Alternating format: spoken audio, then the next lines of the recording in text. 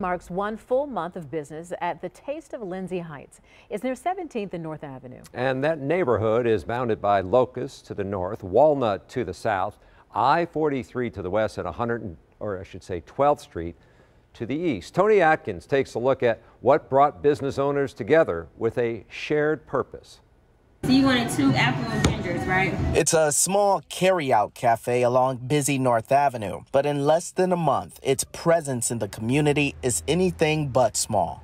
Your total comes to $10. Okay.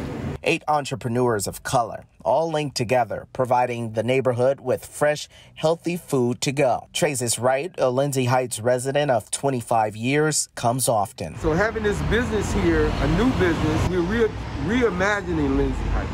The concept is a collective effort for the residents of the Lindsay Heights area to take their side hustles and scale them to the next level. Chandra Ellis is the general manager.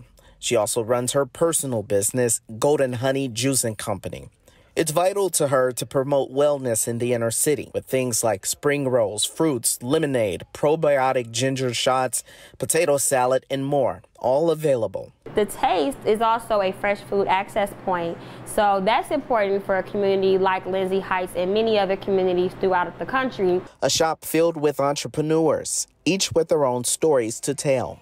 Amani Rainmore runs Creative Fruits. Her passion for fruit carving is not only her business, it's also a craft that keeps her close to her late mother. When me and my mother were diagnosed with lupus, it was our therapy to get through. I love being able to be in the community and being able to pass that therapy on in a different light. When I was asked to come here, I was overjoyed. Donna Owens runs Delectables by Donna, specializing in catering and her Bach chicken salads. She thinks what she's a part of will benefit the community for years to come. Absolutely, absolutely.